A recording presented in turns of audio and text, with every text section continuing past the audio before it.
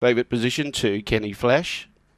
Late male Sam Tyson from the inside. Sam Tyson began okay, but there's good speed in getting across. Well, this is the one that they've backed, and that's Missy McBain. Got clear by 2 or 3 lengths. Here comes Kenny Flash, charging around the outside. Takes over straight away and shot clear. Now there's a battle for third placing and second placing. Sam Tyson is there. Alan Forrester just behind those and out wide Usual Magic, but this is home Kenny Flash. Kenny Flash beats Missy McBain. Third was Sam Tyson. Fourth placing Usual Magic. They were the main players in the early part of the race, and that's where they finished.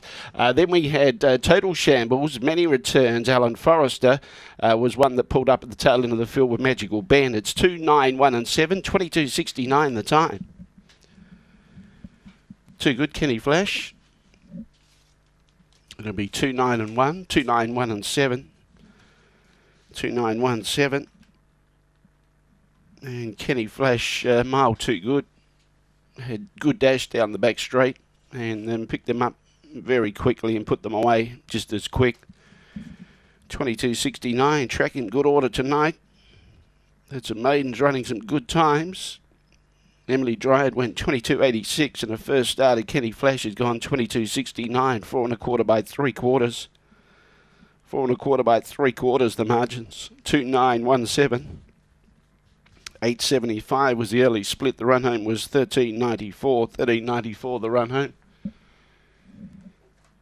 So let's have a look at the tote dividends. Kenny Flash, by the way, Black Dog, January 2014, Dynatron.